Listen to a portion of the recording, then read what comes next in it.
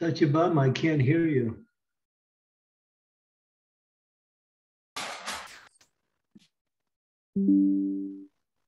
Hare Krishna, Mataji, we can't hear you, Mataji.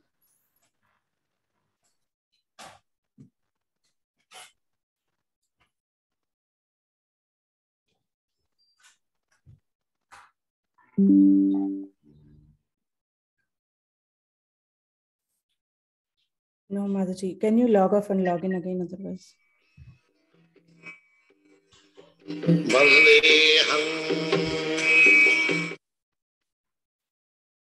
Yeah, sound is coming, but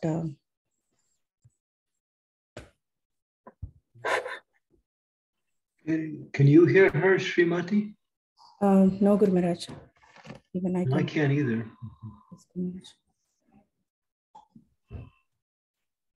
Play around with your dials there and see what's wrong.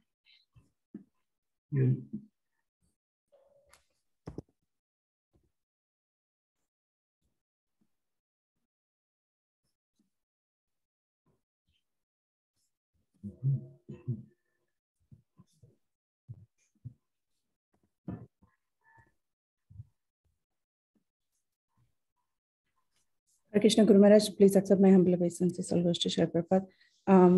Shall I share the screen and for time we can begin. Yeah, so you're going to take please log off and log in, Mataji. Yes, Guru Maharaj. You're going to take over the hosting? Yes, Guru Maharaj, she'll join anyway. I think she'll continue, but for the time being, I'll just share the screen, Guru Maharaj. Okay.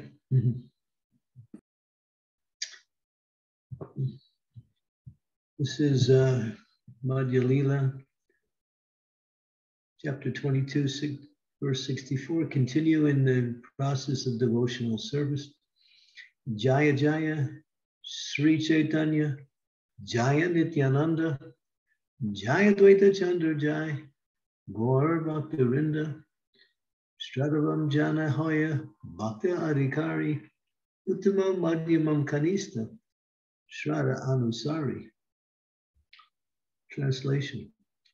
A faithful devotee is a truly eligible candidate for the loving service of the Lord.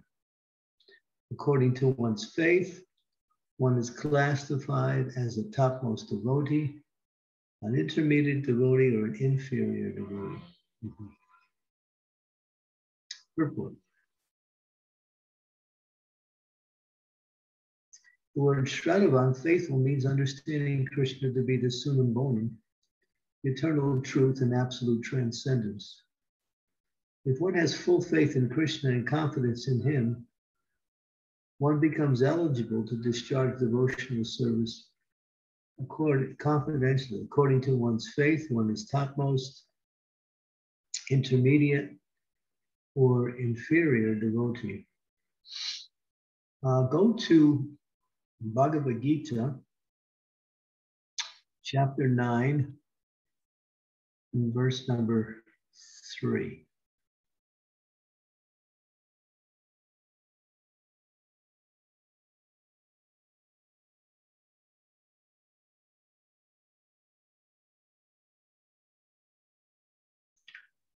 Shradanam Purusho Dharmasyasya Parantava Aprapyamam Vivartante Mrityu Samsara Vatmani. Those who are not faithful in this devotional service cannot attain me, O conqueror of enemies. Therefore, they return to the path of devotional service. Srila Prabhupada's purport's a little long, but it kind of illustrates what the first verse was saying. The faithless cannot accomplish this process of devotional service. This is the purport of this verse. Faith is created by association with devotees. Unfortunate people, even after hearing all the evidence of Vedic literature from a great personality, still have no faith in God. They are hesitant and cannot stay fixed in devotional service of the Lord. Thus, faith is the most important factor for progress in Krishna consciousness. In the Caitanya-caritamrta, it is said that faith is the complete conviction that by simply serving the Supreme Lord, Sri Krishna, one can achieve all perfection. That is called real faith.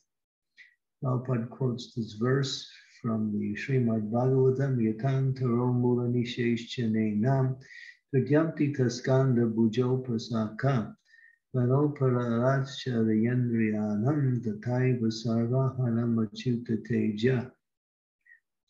By giving water to the root of the tree, one satisfies its branches, twigs, and leaves. And by supplying food to the stomach, one satisfies all the senses of the body. Simply by engaging in transcendental loving service of the Supreme Lord, one automatically satisfies all the demigods and all living entities. Therefore, after reading Bhagavad Gita, one should promptly come to the conclusion of Bhagavad Gita that one should give up all other engagement and adopt the service of the Supreme Lord Krishna, the personality of Godhead. If one is convinced of this philosophy of life, that is faith. Okay, so before we get into the different divisions of faith, we see that the essential principle is to engage in devotional service to the Lord. And to have that understanding means to understand that everything is accomplished through devotional service. In other words, the Lord is satisfied, we can become satisfied, the higher beings become satisfied, all living entities become satisfied when one engages in devotional service.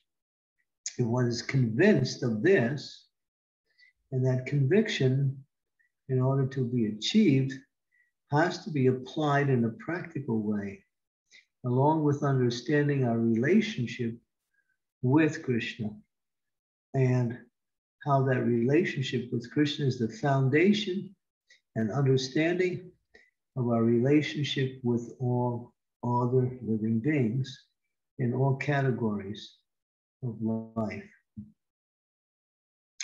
Now here we go. And now the development of that faith in the process of, there are three divisions of Krishna conscious men. So as it says in that verse in the Sri Caitanya-caritamrta, in the third class are those who have no faith. Even if, that's called the lower grade. Even if they are officially engaged in devotional service, they cannot achieve the highest perfectional service stage.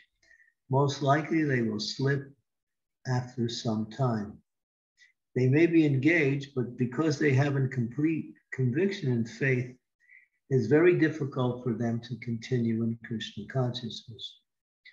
We have practical experience in discharging our missionary activities that some people come and apply themselves to Krishna consciousness with some hidden motive. As soon as they are economically a little well situated, they give up this process and take to their old ways again. It is only by faith that one can advance in Krishna's consciousness. So here again, there are people who come with different motivations, as Krishna says in the Bhagavad Gita in the 15th chapter. I'm sorry, not the 15th chapter. In the 7th chapter, he explains that 4 types of people come to me. Now, those who are in distress, those who are in need of economic or pecuniary gains, those who are inquisitive, and those who are searching for the absolute truth. Those who come because of distress and those who come because of economic gain, their motivation is not devotion to the Lord. Their motivation is to solve their problems materially. But Krishna says that is fine, as they came to the right place. But here it says, unless they develop that conviction and faith through the practice of discharging missionary activities, their hidden motive, or their, what you might say, their reason for coming to Krishna consciousness, will take them away from Krishna consciousness. In other words, they may mitigate their distress, they may mitigate their economic situation or increase their economic situation. Once that happens, they felt like they have reached some success, and then they go back to their old ways again, as Prabhupada writes. So these are on the lowest grade. They have no faith in the process. They have some faith that by connecting with God, they can increase their material advantages, whether it's freedom from material suffering or some material gain. Here, and then he goes on to say, it is only by faith that one can advance in Krishna consciousness. As far as the development of faith is concerned, one who is well-versed in literatures of devotional service, make a note of that, one who is well-versed in the literatures of devotional service and has attained the stage of first faith is called a first-class Krishna conscious person. So here, this knowledge has a contributing factor to the principle of faith, that one has knowledge of the scriptures, at the same time engaged in devotional service, they can reach the topmost principle because that knowledge solidifies and fortifies their faith, because by having that knowledge, they can understand how things are working and how to adjust in order to get the benefit of devotional service. For instance, when one gets attacked by the illusionary energy, if one doesn't know why one is being attacked or how to overcome that attack, then one will be bewildered and may also fall down. But one who is aware, oh, Maya is attacking like this, and this is what it says in the Shastras, this is what I've heard from my spiritual master, I can apply this knowledge and in order to protect myself or change myself in a way that I will become free from the attack of Maya. So here, where scriptural knowledge is being given some emphasis, a big part. Now, first Prabhupada goes to the lowest devotees, then he goes to the highest. Now he's going to the second class. And in the second class are those who are not very advanced in understanding devotional service, but automatically have firm faith in Krishna Bhakti, or service of Krishna, which is the best course. So in good faith, they have taken it up.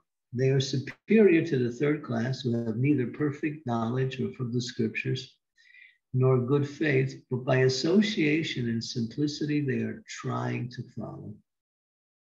The third class person, Krishna consciousness, may fall down, but when one is in second class, he does not fall down. And for the first class person, Krishna consciousness, there is no chance of falling down. One in the first class will surely make progress and achieve the results at the end. As far as the third class person in Krishna is concerned, although he has faith and he knows that Krishna is very good, devotional service to Krishna is good, he has not yet gained adequate knowledge of Krishna through scripture, like Bhagavatam or Gita. Sometimes these third class persons tendencies to karma and jnana yoga, and they are disturbed as soon as the infection of karma or jnana is vanquished. They become second class or first class persons in Krishna consciousness. So karma yoga means trying to get the results of one's activities in order to benefit one. And to say jnana yoga means when one is trying to free themselves from the material suffering. And so this faith is divided into three classes, as Prabhupada mentions here. Go down the page.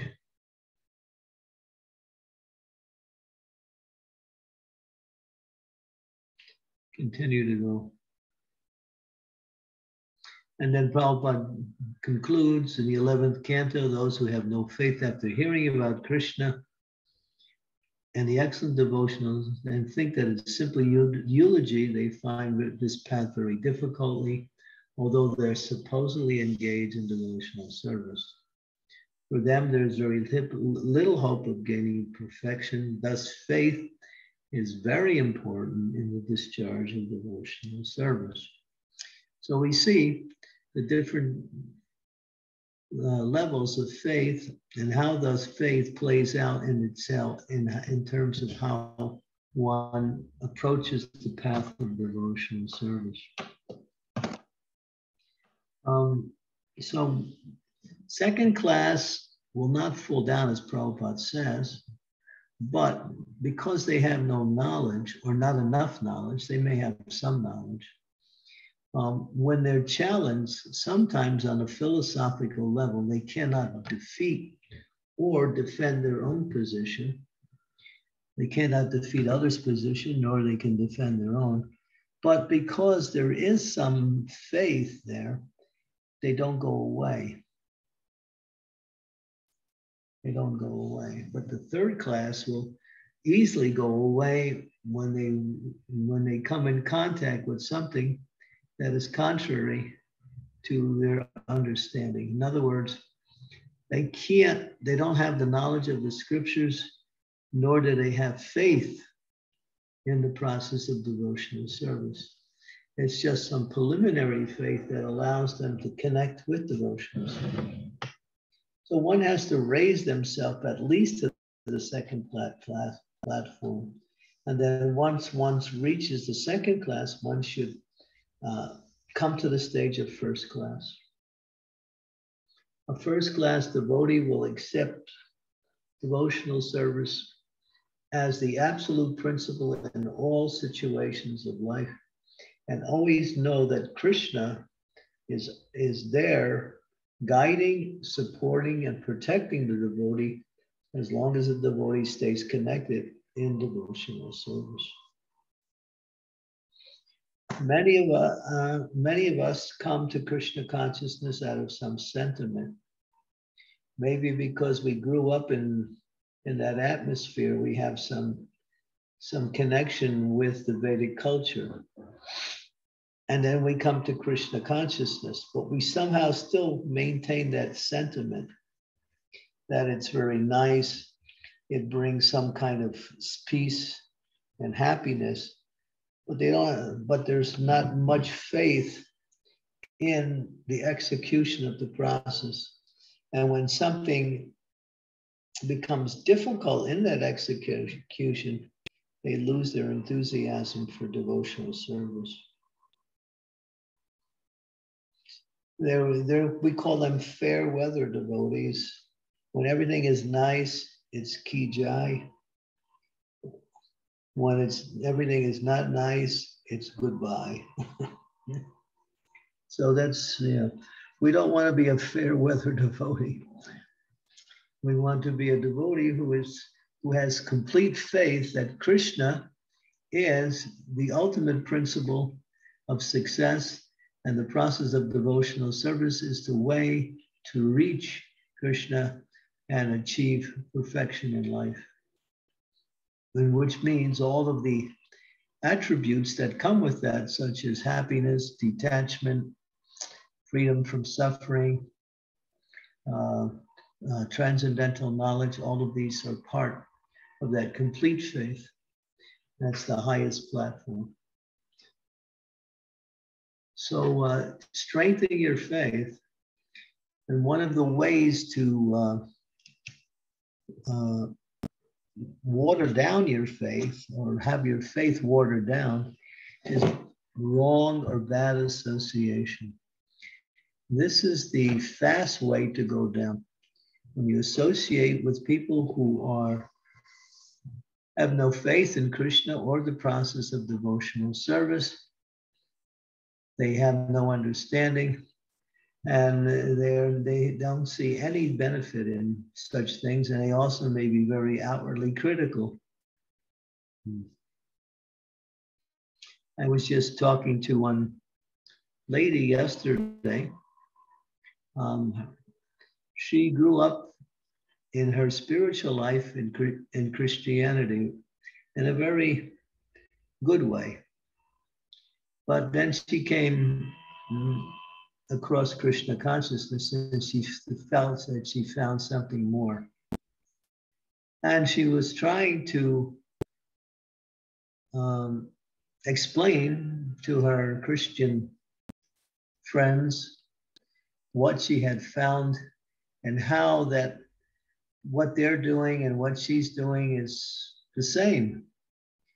But all they did was criticize her and pushed her away because they were simply ignorant of what devotional service is, or really what even their own path is, because those who know their own path well can see that same path in other paths also. In other words, the deeper you go into your own tradition, the more you see those same principles in other traditions. Those who have a superficial understanding of their practice of Krishna consciousness cannot amalgamate differences on the external level and see those differences as ways to separate rather than ways to connect. Okay, so if we can study this process of faith and how faith works, it's very, very foundational. And as Prabhupada says, very important in the discharge of devotional service. But be careful of your association, because this is the way to, what we say, water down your faith or strengthen your faith if you have the right association. Faith is also strengthened in the association of advanced devotees.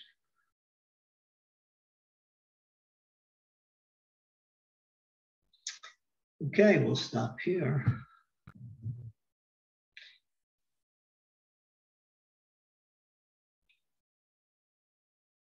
I guess Satyabhama, you've been distributing books so much you lost your voice, huh?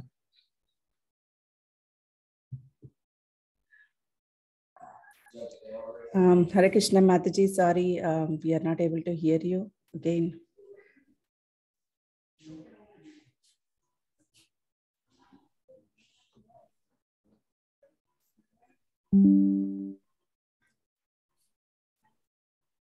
Sorry, Mataji, not able to hear.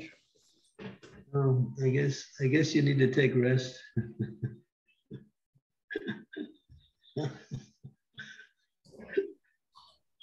Anyway, yeah. Technology is never completely in line with our desires.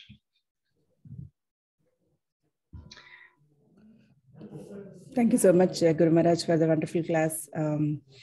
Yeah, as you said, faith is the main ingredient for devotional service, and here Srila Prabhupada is given has a nice description about the three divisions of Krishna conscious men, third class, second class, and first class devotees, and how the faith is different. Faith is different for each of these classes of men, Krishna conscious people. So thank you so much. Dear devotees, please go ahead if you have any questions or comments and turn on your cameras. Thank you so much. Sridevi Mataji, you want to go ahead? Yes, thank you so much, Srimati. Please accept my humble obeisances, dear Guru Maharaj. All glories to Srila Prabhupada, all glories to you. I was thinking a lot as you were describing these three classes of devotees, and you know, we often hear that anyone who comes to Krishna consciousness is so rare and has had some connection with Krishna in a previous lifetime. They're picking up where they left off and so on. So it seems really sad that again, you know, after achieving some material gain or some little something, again, they drift off because of bad association and so on. So how can we help devotees who are like, teetering like that on the edge, neither here nor there, not fully convinced, but not practicing properly either? How can we encourage them? Well, that's an individual. First, you have to know a little bit about them, and then you see how you can apply your encouragement. For instance, the general encouragement is to attract them through the activities of devotional service. Chanting, taking prasadam, association. We don't have to talk about anything more than the activities and how nice the activities are. Now,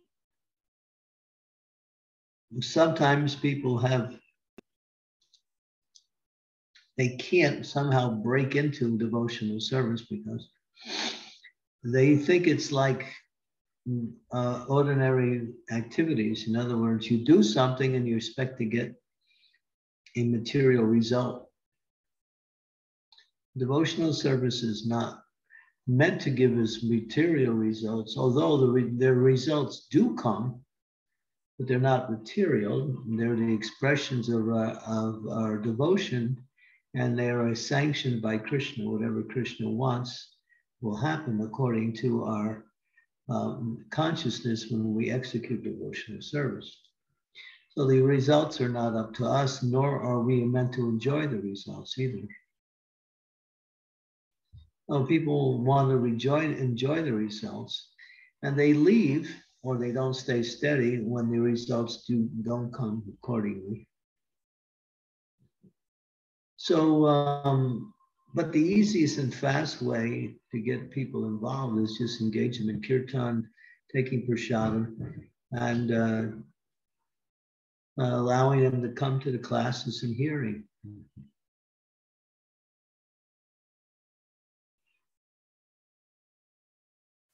Basic principles of activities, which are nice. These things give some happiness.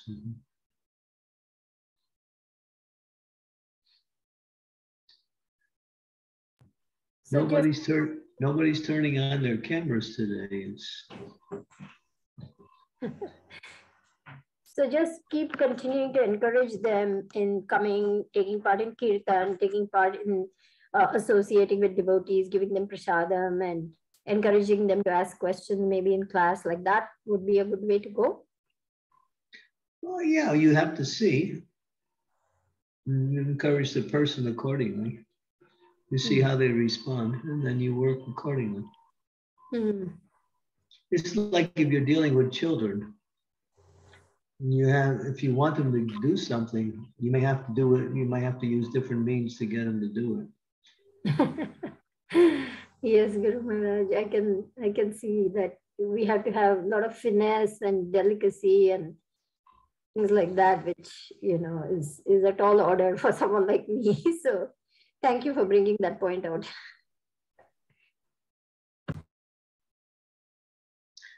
Hare Krishna, Jai Ho.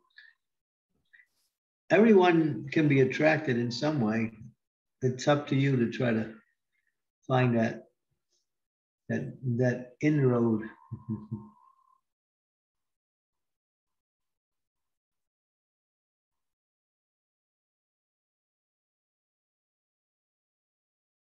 Anyone else? Guru Maharaj, Satyabhama Mataji is asking a question. She is asking, Hare Krishna Guru Maharaj, thanks for the wonderful class. I want to ask, how do we know our level of faith on Krishna? How can it be measured? How can our level of faith on Krishna be measured? By your enthusiasm in devotional service. How enthusiastic you are to execute devotional service. Enthusiasm means how much you're fixed on following the instructions of the spiritual master. That is the foundation by which enthusiasm springs. We take the instructions of Krishna and the spiritual master, and we take it into our heart, and we try to execute it in that mood. That's the enthusiasm. And then we apply the principles for execution. In other words, you do the activity in the best possible way. That's the way to understand. If we're lackadaisical, we're very fruitive, we'll be up and down in our devotional service. We'll be enthusiastic when things go according to our way of thinking, and we'll lose that enthusiasm when things don't go. That means we're still on the material level and acting in the mode of passion yet. But a devotee will stay steady. It doesn't matter. Whatever's happened, just stay steady in your devotional service and always keep that enthusiasm, knowing that Krishna is there. And he is. He's not a person who guarantees the results, but he does guarantee his mercy coming in different ways. What is that mercy? He inspires you by making arrangements so you can stay fixed in your devotional service. But that arrangement will be understood and accepted by your enthusiasm. You'll be able to see it. When you're not enthusiastic, you can't see Krishna making the arrangements for you. He is, though. He still does.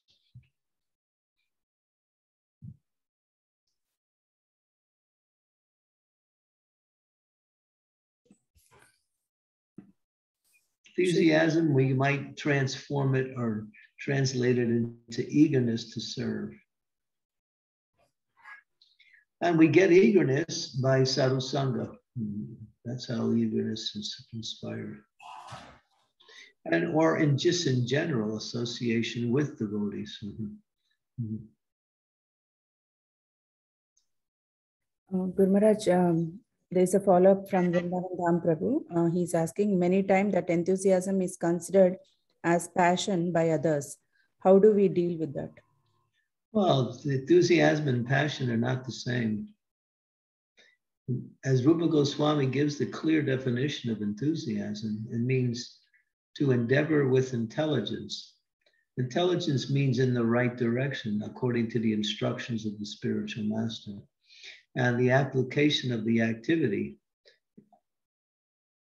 that's what it means. Why am I chanting my rounds? Well, I'm chanting my rounds to purify my heart. I'm chanting my rounds to please Krishna. I'm chanting my rounds to please my spiritual master. So these are principles that we adopt when we apply the activities of devotional service. We can go through the motions in a more mechanical way, but after some time, we'll lose our enthusiasm. We always have to be conscious of what we're doing and why we're doing it. At least check in every once in a while.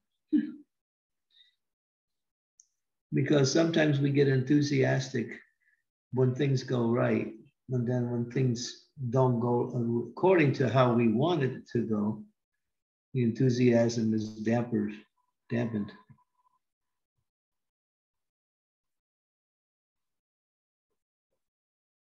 The devotional service is not dependent on anything material.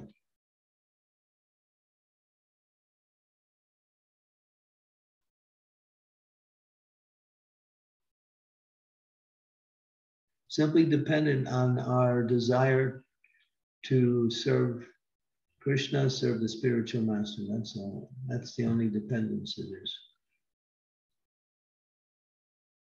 The strength of that desire is the indication of that faith also, as the verse mentioned.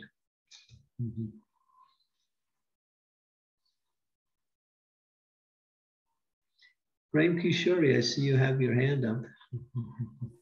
Yeah, Mataji, you can go ahead, please. Thank you. Hare Krishna, Guru Maharaj. Please accept my humble obeisances. Goes to Prabhupada, goes to you, to your lotus feet. Thank you for the very nice class. There are a lot of principles to take away from the class.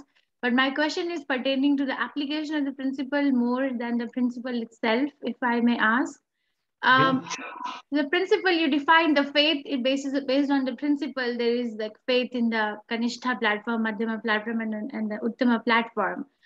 But the question I have for the application is that, okay, we are, I'm not such an elevated person that I don't have any bodily needs with my family or with, or with the community where I go. Even in the temple where I go, I do have a need for connection with other devotees and sharing and nurturing and be nurtured. But if there is a misunderstanding which springs up, and there is no attempt made to clear the misunderstanding, so can that shake your faith in the community or in your, not so much in the practice, because the practice is given by the acharya, Right. but the application of the practice, I don't know how should I say it, like, okay, do I really belong there after all? Should I look for another temple? Like that kind of a thing. Well, if it's an individual, that's one thing. But if it's something that keeps coming up within that atmosphere, then that's another thing. So if you made the statement that the anomaly is there and there's no opportunity or no success in rectifying it. That's the point, right? First thing you do is try to rectify it. Yeah, but then I'm not in the leadership position, so I cannot go and my voice is very feeble in the big picture, and but if that's what happens. People get marginalized because of that, and they don't give up the sangha or the temple, but they marginalize themselves in a lesser role in the activities that they perform. So or they may avoid certain individuals.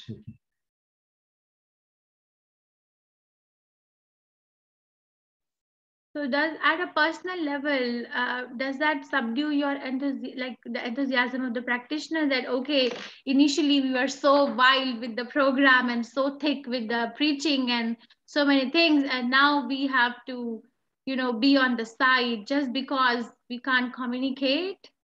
Is there a conflict resolution thing? Is there a thing that there's an acceptance that, okay, I am this and plus I'm also this? It can dampen your enthusiasm, but it shouldn't dampen your faith in the process.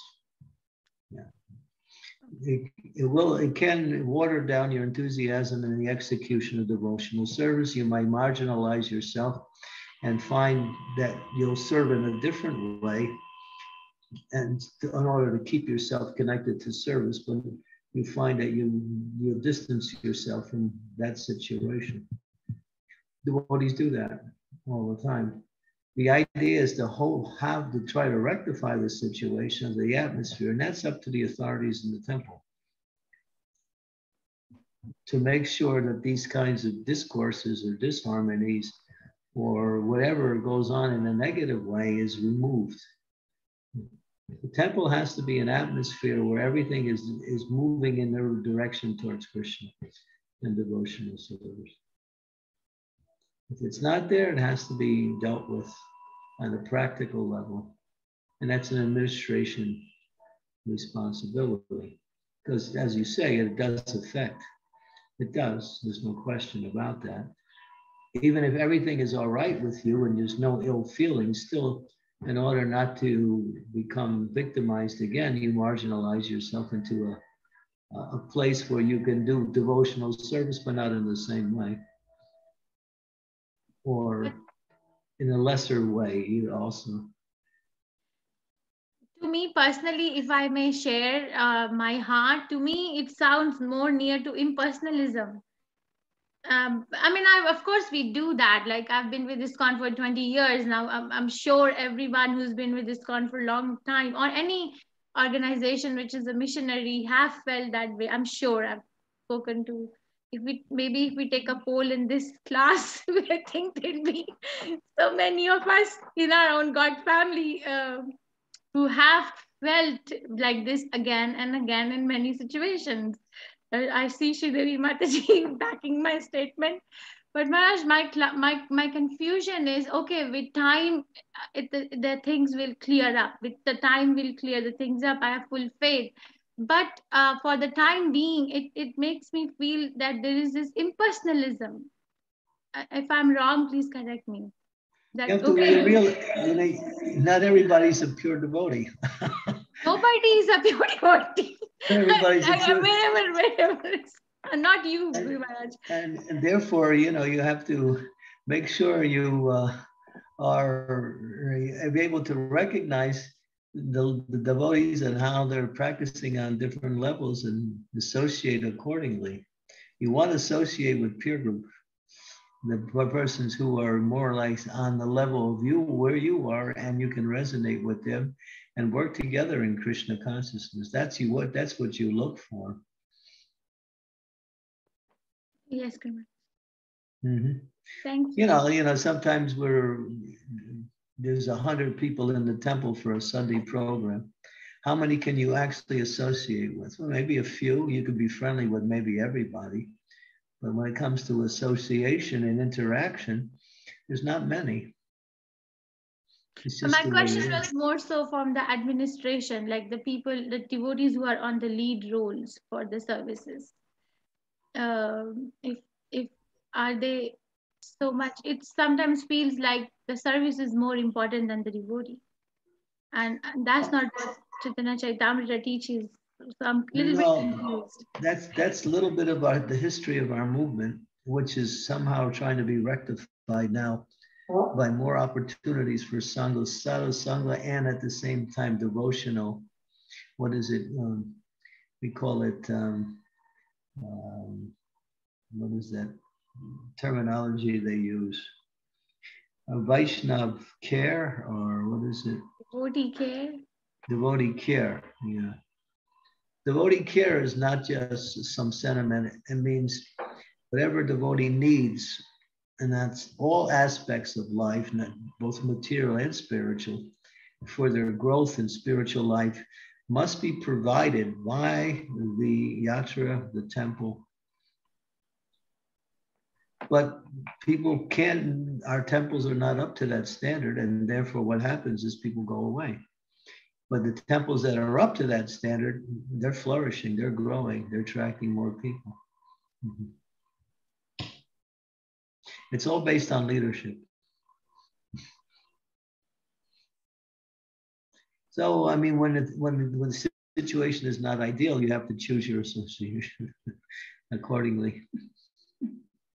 But there's a guilt trip attached to it, that if you can't fit in with the devotees, then where are you going to fit in? So that's like more of a Hare Krishna statement than a human statement to make, that if you can't fit in with the association of devotees, then where are you trying to fit in anyway? So it's like, so am I a human being or am I a so Lord? Well, you can always fit into somewhere, right? It's not like you can't fit in anywhere. That's a fact, right? Yes, Guru.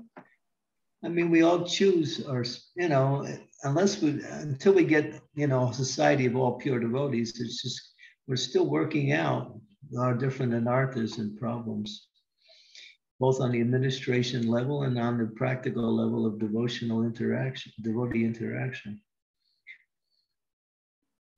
Yes, choose your association accordingly and work with that. And once you find that, you can be happy, and it's not so much you're worried about what's going on around you so much. Yes, Guru Maharaj. But it does affect the services you do. Like you have to just give up. Well, I can talk from the absolute platform or from the relative platform. From the absolute platform, I can say, just be tolerant, be humble, be service-minded, be free from fault finding, and, you know, and then associate and develop and practice those qualities in association. Then it becomes really easy. Yes, Guru Maharaj. There's no expectations when we develop these qualities. Humility is not about expecting from others. It's about putting ourselves in a position to serve others. Tolerance means to accept whatever happens by way of our attempt to serve, and accepting it as an opportunity to grow. When we center all of the problems that we have around ourselves and not in the organization or in other individuals, we'll grow. Yes, Guru Maharaj. That's a nice statement. What is it in me to learn? Yes, thank you. Yeah. And humility attracts the attention of God.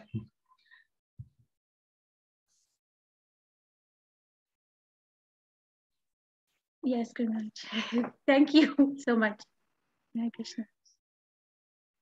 If a humble person gets criticized, he thinks, thank you. I just learned something about myself that I can grow from. That's a humble person. So we had this discussion one time, if I may share. I hope I'm not taking one. Mataji wants to ask you a question, but if I can share one time, I asked this question to one of my friends, Lila Madhurya, one time that, you see, when Bhishma Dev is lying on the bed of arrows, it's extremely painful. Like, imagine if I'm stitching something and a needle pricks my finger, it's so painful, and he's lying on the bed of arrows. Or Haridas Thakur is beaten up, or Prahlad Maharaj is facing so many calamities, or Amrish Maharaj is so many, like this seems like Wonderland stories, right? But why am I not able to practice that? So she said that because the mind is not controlled. Their mind was controlled. My mind is not controlled. So either That's full control. Yes, full control of the mind. Krishna mentions that in the Gita. When the mind is fully controlled, happiness and distress, honor and dishonor, heat and cold are all the same.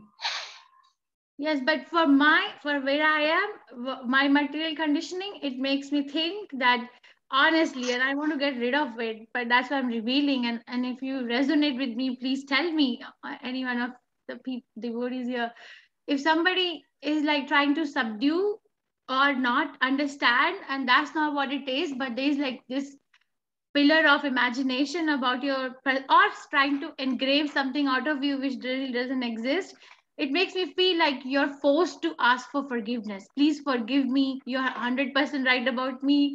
I've done this. Please, I folded hands. I beg forgiveness. But that's artificial, Guru Maharaj. I'm not feeling it. I don't feel like this is trying to engrave something out of me which is not there. So how can I ask for forgiveness from artificial? So, and that preaching will be artificial. That faith is artificial. So what do you do? Anyway, well, yeah, but by doing this, you'll gain something for sure. You'll definitely gain by having that attitude. I mean, it's happened to all of us. We get criticized or ridiculed for something that has nothing to do with us, but it's the other person's problem, and it's reflected in us. But I want to be with the community. I want to be with that preaching program. That's what, right? But that's my need of connection and belongingness. I'm a social animal. I cannot just, if I'm not gonna if I'm not gonna be with them, then I'm gonna be with somebody else in the outside world, and that's harmful, more harmful. So choose your heart kind of a situation. Yeah, so you're learning what humility is really about, and tolerance is really about. Mm-hmm. I mean, we have the example.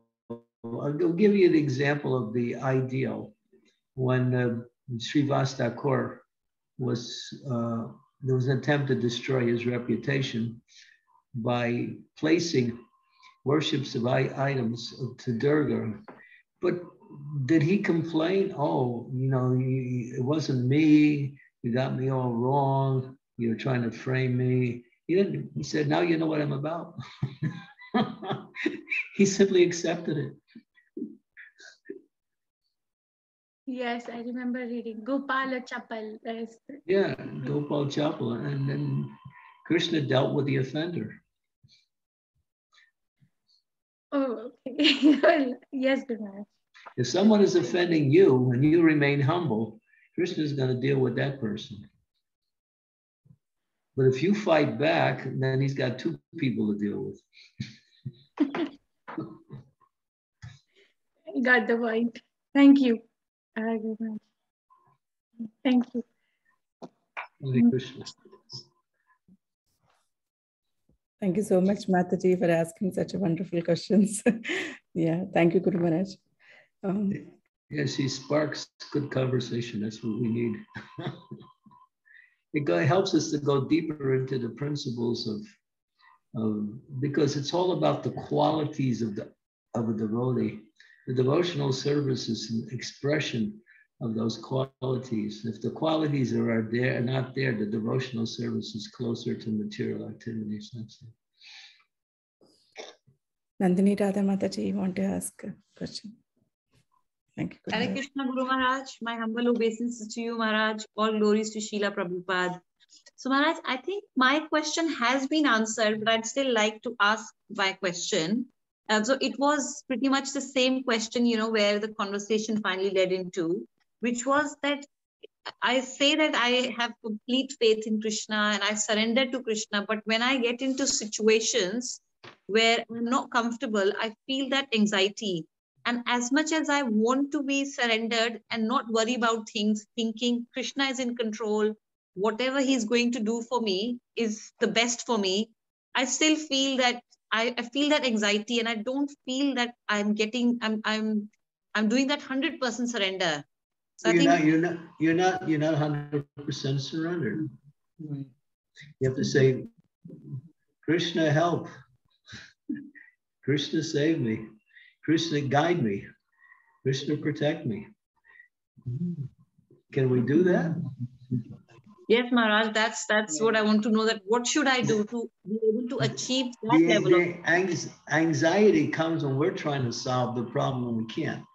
When we take shelter of Krishna, then that anxiety is gone and we leave it up to him to guide us. And he's there.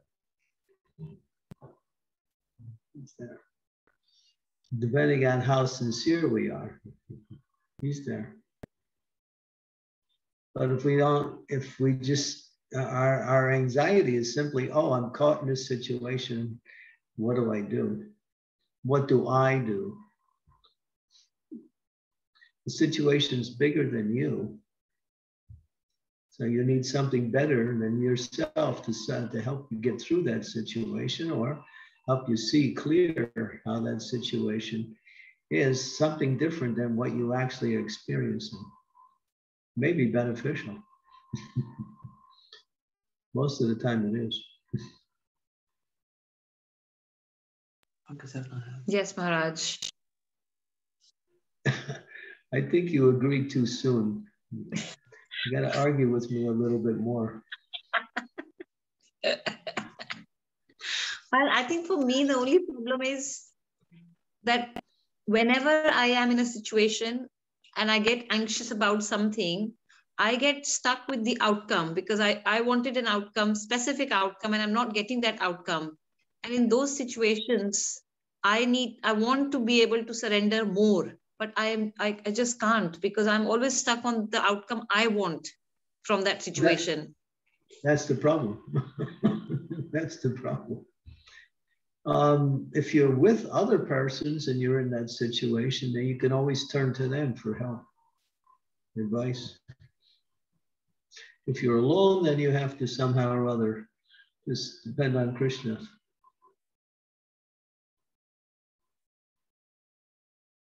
Krishna works through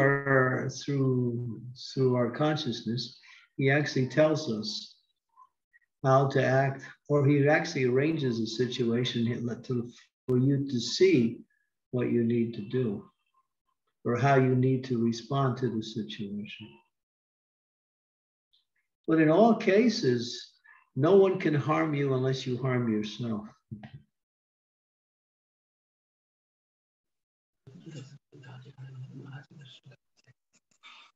No one can hurt you unless you hurt yourself.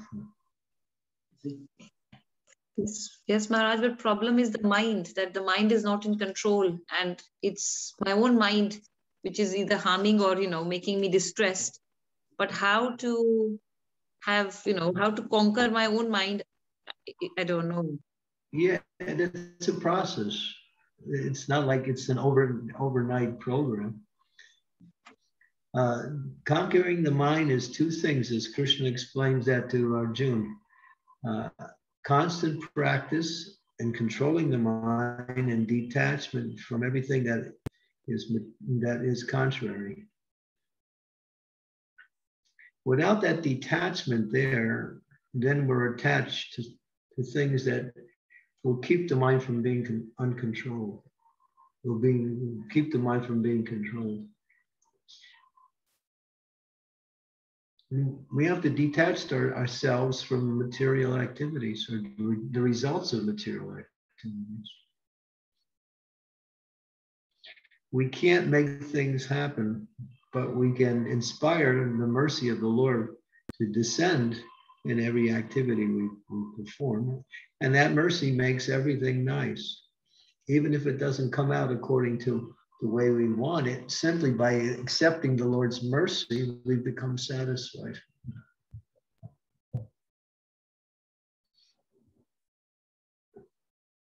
Krishna says you're not the doer. Kartaham iti manyate. Prakriti kriyamanani gunikarma sarvasya ahankara vimudatna kartaham iti manyate. Ahankara, false ego, is the driving force that makes us think we are the doer and we are the enjoyer.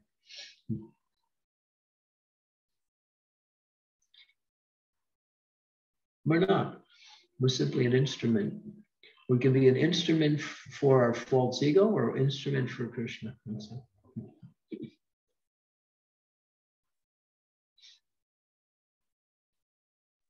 But practicing mind control means learning how to detach ourselves from the results of activities.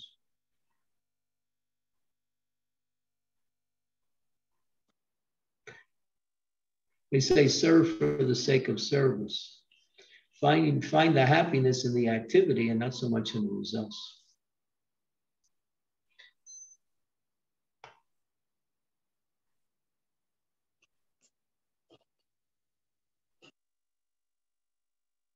Thanks, Maharaj, but it's hard.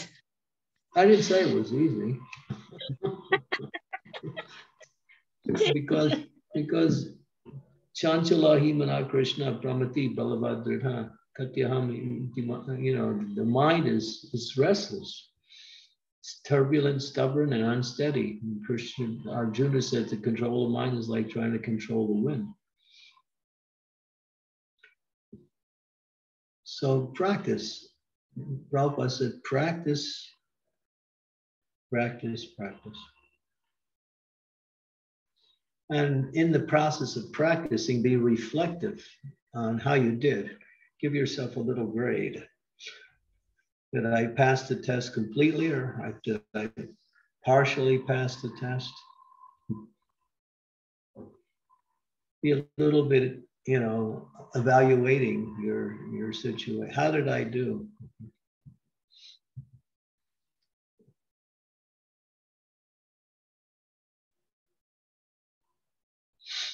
We catch ourselves doing wrong things when we have the experience of what is right and what is wrong.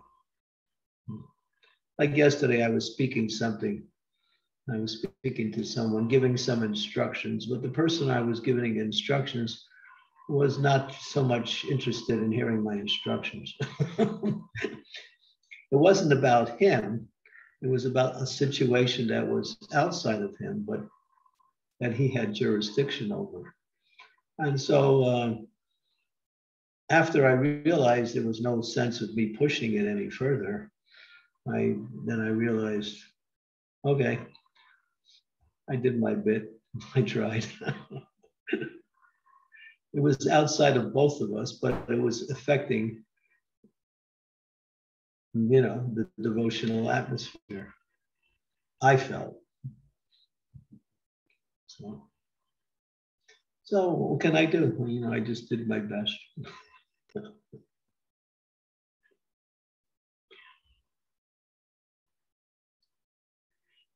And if you want a little aphorism you can meditate on, meditate on this. You ready? Okay. Act like it depends on you, and no, it doesn't.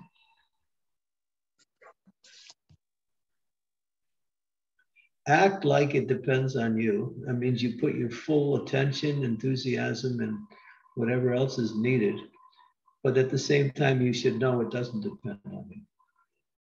Now, that's two contrary statements, but if you can amalgamate them together, you got your Krishna. You can understand Krishna consciousness.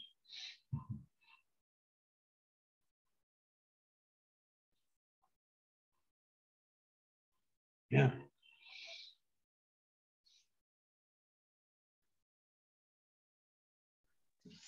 Yes, Maharaj. Krishna is just waiting for us to stop trying, that's all, so he can do it. But we won't give him the chance to do it. That's the problem. So when we finally say, I can't do it, then all of a sudden everything works.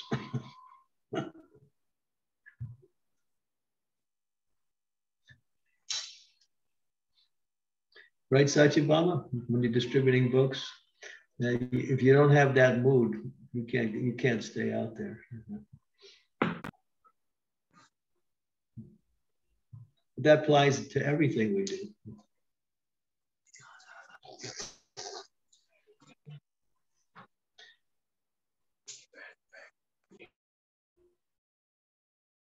But don't get discouraged. Failure is the feature of learning where we can become successful the next time. Learn from your failures and move forward, that's all. Don't consider a failure a failure. Consider a failure an opportunity to learn.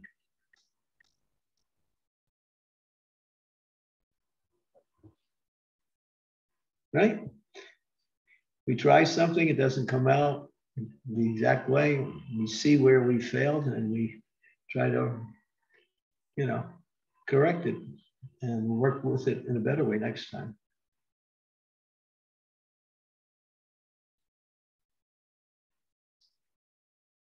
The person who created the sewing machine, his name was Singer. I think it was Mr. Singer. He couldn't figure out how to put the hole in the needle and connect it to the machine. And he tried so many different ways, he kept failing. But he never gave up. Finally, one night when he went to sleep, because the desire was so strong, in the dream, he got the answer. And then next day he applied it. Who else? There's one person, the person who started WhatsApp. He failed tremendously before in so many ways. And when he finally got it right, he became a multi-millionaire. So failure is the principle where success is eventual. Don't ever give up. But then you have to learn from your mistakes and apply the positive understanding in a more in a more conscious way.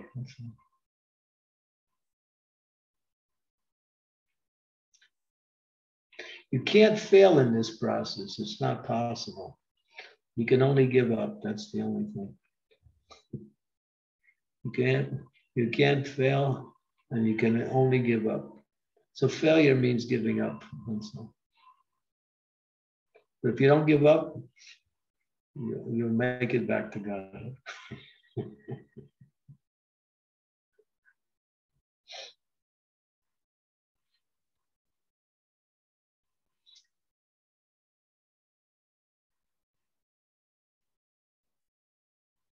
Nandini, you like a good fight, right? You like to fight. So you have to fight against that false ego, not fight so much on the external level.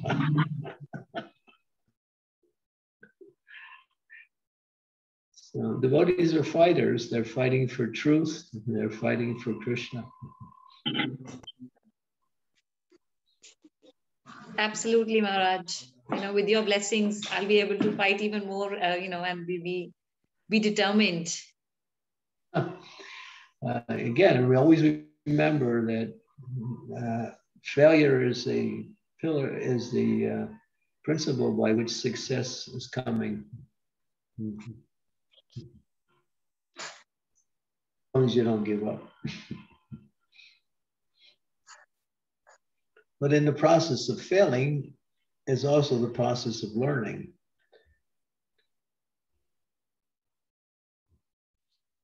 If we don't learn from the failures, then we'll continue to fail.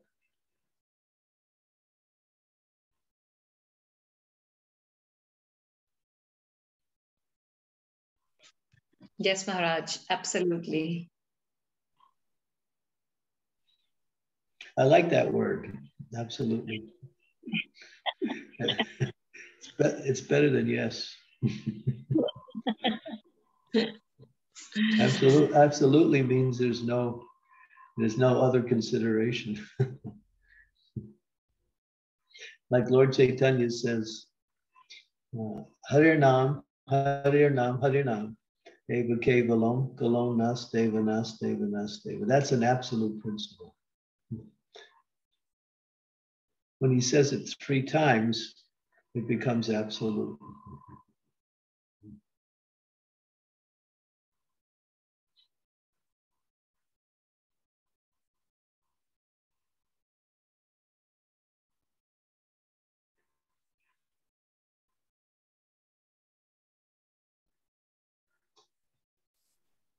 Thank you so much, Guru Maharaj. Wonderful answer. Vrindavanath Prabhu, you want to ask any question? Hare Krishna, Guru Maharaj. Please accept my humble obeisances. All glories to Srila Prabhupada. Guru Maharaj, this is like English New Year calendar time, and everybody's working on new resolutions, new way to increase their sadhana and devotional service. But is there anything, of course, we need to focus more and more in Guru and devotee service. But is there any other suggestions or instructions from your end, like where we need to be engaged in this new year? Yeah, make a commitment. Make a spiritual commitment and follow the commitment. Something you can commit yourself to follow, and then renew that commitment every day.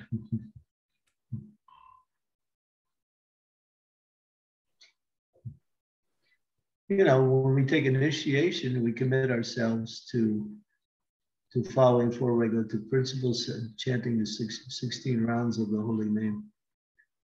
That's a foundational commitment, which is the basis of everything we do. But then again, there are other commitments that when we observe our own devotional service, like, for instance, we're chanting and we're recognizing we're not attentive in our chanting. So at that point, we make a firm commitment. I'm going to chant attentively, and I'm going to do whatever it takes to chant attentively. So that commitment there, and then you remember, oh, this is what I've made. So you focus on that. That's called Ekavrata. Eka means one or one pointed.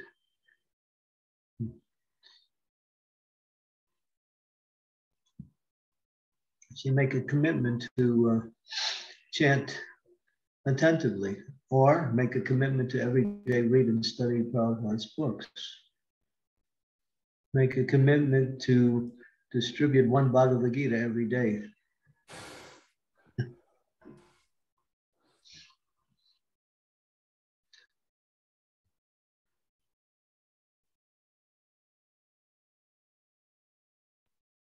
Prabhupada tells the story of one very rich family in India. And the mother, she was the senior of the whole family. So she instituted a rule for all the family members. It was a big family, joint family. Everyone has to come and see the deity every day in the morning before they begin their daily activities. So there was a family deity there. And so there were many family members, brothers with family members, sons and daughters. And she imposed a fine if they didn't come.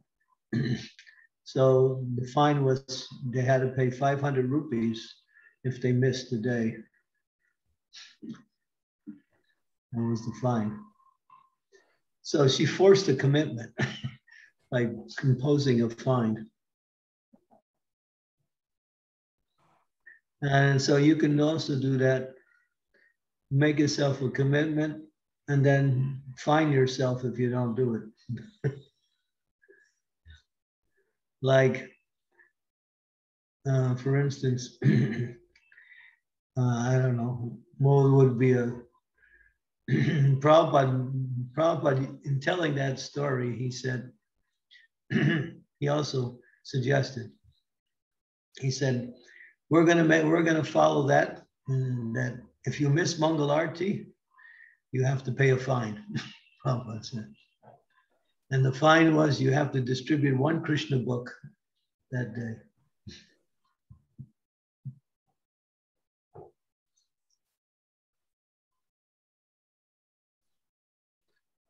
So that helps you become more, if you put a little punishment attached to your commitment, that if I don't do this, then I have to pay this fine, or I have to make some, I have to do some denial.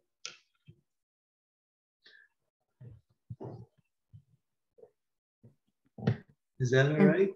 Yes, thank you, Guru Maharaj. It's really, really helpful and very pragmatic. So thank you. Hare Krishna, Guru Maharaj. So you might say, all right, for my fine with my wife, she makes my favorite dinner. I won't eat that favorite prep today because I didn't fulfill my commitment. There's your fine. Or I might have to fast that day, or I might have to fast for one meal. Or I might have to chant extra rounds. That's another way to punish yourself.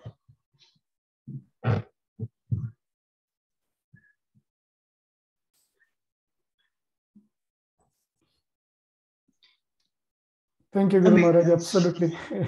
That's just an incentive. The idea is to make a commitment and keep it.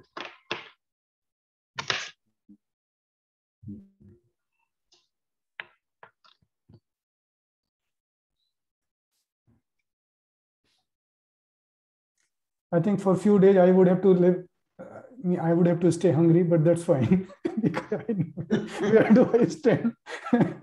That's a good way to improve. Well, you won't get away with it for long because your wife will think nobody's eating when I'm cooking. So I have to make sure my husband fulfills his commitment so I can cook and he can eat. We get encouragement. Yes, Guru Maharaj. But commitment, yeah, that's what we should be doing, making some commitment.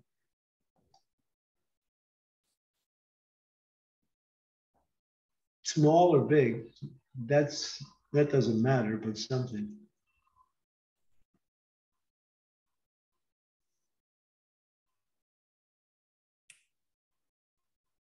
Thank you, Guru Maharaj. We'll try to definitely follow. And as Mataji says, absolutely will try. So it's a very, very pragmatic and very important instruction.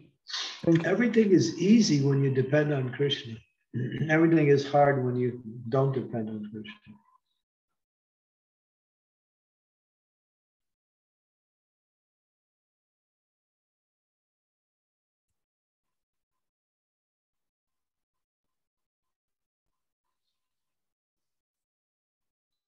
Becoming dependent on Krishna is the conscious mindset that we need to develop, that every moment we're dependent on Krishna.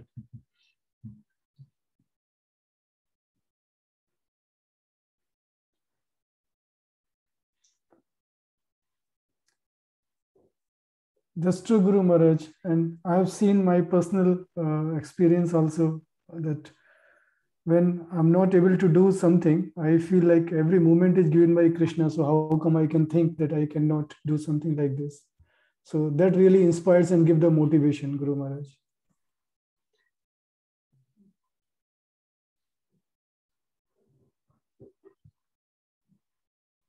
Yeah, depending on Krishna is the foundation for peace of mind and detachment from everything.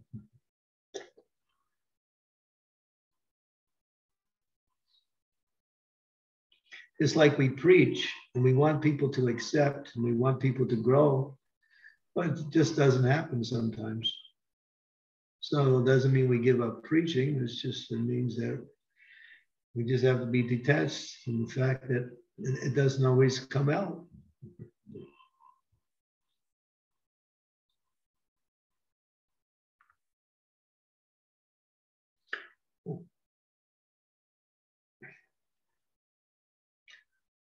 Okay, is there any other questions, comments? Looks like we ran out. Sridevi Mataji, you want to? Prem Kishori, how's Haridas Thakur doing? Yes, Guru Maharaj, we are happily situated. Yes, Guru Maharaj. Thank you so much. Doing regular worship? Yes.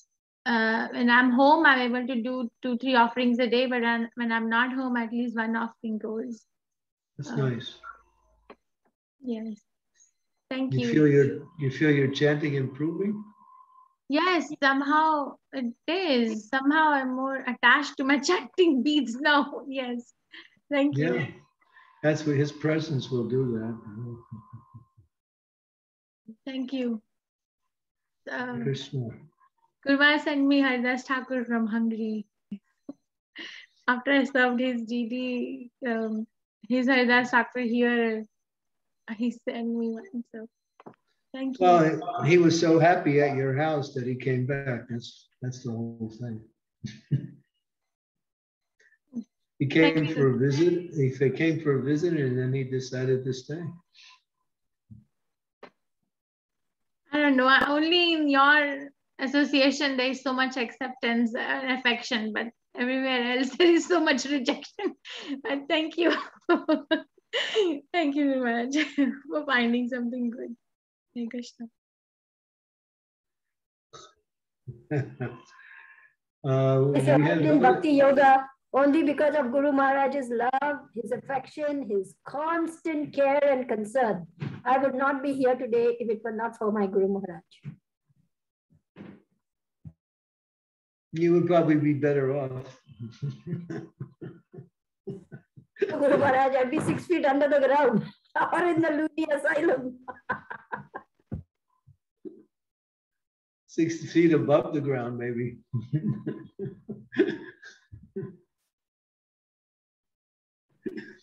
You had a question. Yes, I did have a question. And the question is this, you said depending on Krishna every moment, and we understand that Krishna is in control of everything, minutely. He's completely in control. He's a controller of everything. So when something happens all of a sudden out of the blue, like an illness or an accident or some sudden, misfortune, and you cannot do your service, what is the lesson you're supposed to learn from that? Well, when you say, you have to understand the principle of Krishna's complete control, and there's two aspects to it. And that's mentioned in the Bhagavad Gita in the 13th chapter. Krishna is the permitter and the force behind all activities. There's things he wants to happen and things he allows to happen. And then you have to understand, usually when it comes to material things, he just allows it. He allows the material energy to work accordingly. He puts the material energy in place and it works accordingly. He doesn't interfere with the activities of material energy. But he teaches us how to deal with the material energy so we don't become victimized with it. And the way to protect ourselves from the immaterial energy is to take shelter of him. Otherwise, the three modes of material nature are powerful and they're going to work according to their characteristics. You can't play around with the material energy and expect, well, Krishna's in control, I'm okay. No. The material energy is not like that. It'll work.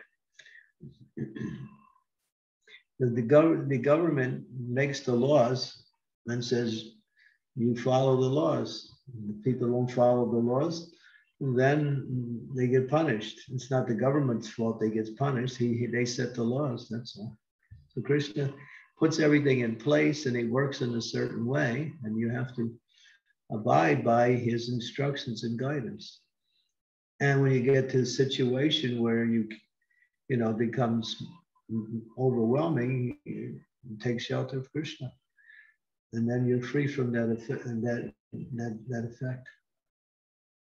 But if you don't take shelter, then you're victimized by the workings of the modes of material nature.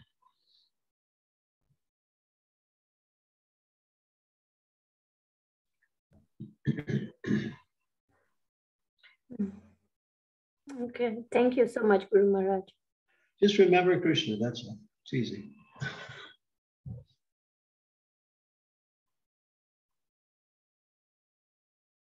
Out of all of the scriptural injunctions and discussions and philosophies, there's one verse from the Mahabharata, which is placed in this Caitanya-caritamrta, that I forget. I know Vrindavan Nath knows this verse. I can't remember how it goes, but there are only two principles: always remember Krishna and never forget Krishna. You know that verse from Caitanya-caritamrta? I think I heard you quote it once before. That's why I can't remember the sense. Therefore, Krishna consciousness is relegated to two things. Always remember Krishna and don't forget Krishna. All the rules and regulations and everything fits into these two principles.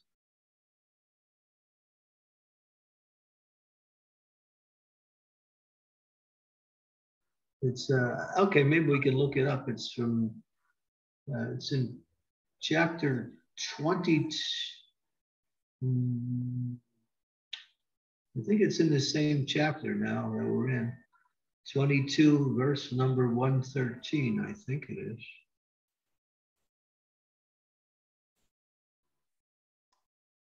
Is that it? 22, 113? Yes, Guru Maharaj, it's 22, 113. Yeah. So you can go to that. Yes, Martava Satatam Vishnu or Vishnu Martava Najaptu Chit. Sarva Vidani Seda Suretayo Eva Kinkara. Krishna is the origin of Lord Vishnu. He should always be remembered and never forgotten at any time. All the rules and prohibitions mentioned in the Shastras should be servants of these two principles. And then Prabhupada elaborates on that point. He says, whatever you do, remember Krishna. Whatever you do, don't forget Krishna.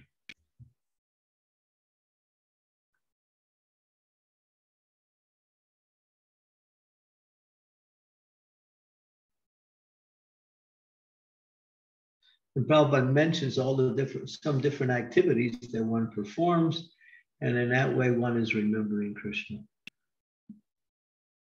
And he says one must refrain from doing things that make one forget Krishna. These two principles form the basic background of Krishna consciousness.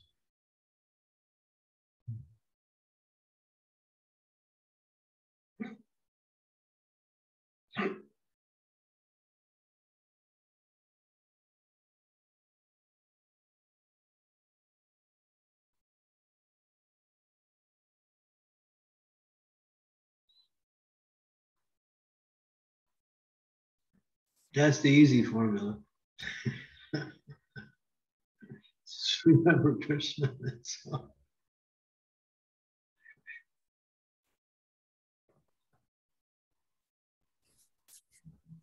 Thank you, Guru Maharaj. Thank you so much. I hope Sridevi Mataji, you got the answer. Thank you so much. Guru Maharaj, we are almost at the 1.5 hour mark today. So I guess, devotees, if you have any more questions or comments? Well, thank you. We'll see you all tomorrow. You can read ahead in the chapter. It's really quite interesting chapter. Yes, good Maharaj. Thank you so much for the wonderful class and nice question answer session today, and learned a lot of important points today. Thank you so much, Guru Maharaj. Thanks to devotees, it stimulated some discussion, because discussion brings us to higher levels of understanding and more subtle points that come out in these discussions, which really help us see a larger picture.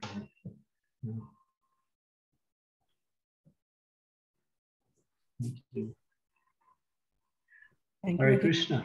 Hare Krishna. Thank you so much. Thank you so much. Hare Krishna. Srimati Mataji, thank you. Thank you. Krishna. Thank you so much, Guru Maharaj. Your mercy is unfathomable on all of us. We are so grateful to you. I mean, it's unfounded. You can't find it anywhere. It's not foundable. Unfoundable, that's what it is. You said unfoundable? It's founded on wonderful principles of Bhakti Yoga. That's what it's founded on. Very solid, very safe, very secure. And your lotus feet is all that we cling to.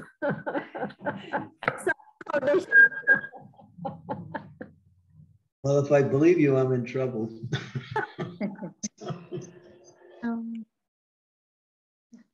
But thank you anyway. Hare Krishna. Hare Krishna. Thank you. Thank you, Guru Maharaj. Prabhupada ki jai. Hare Krishna, Guru. Thank you, Guru Maharaj. Hare Krishna. Thank you, Guru Maharaj.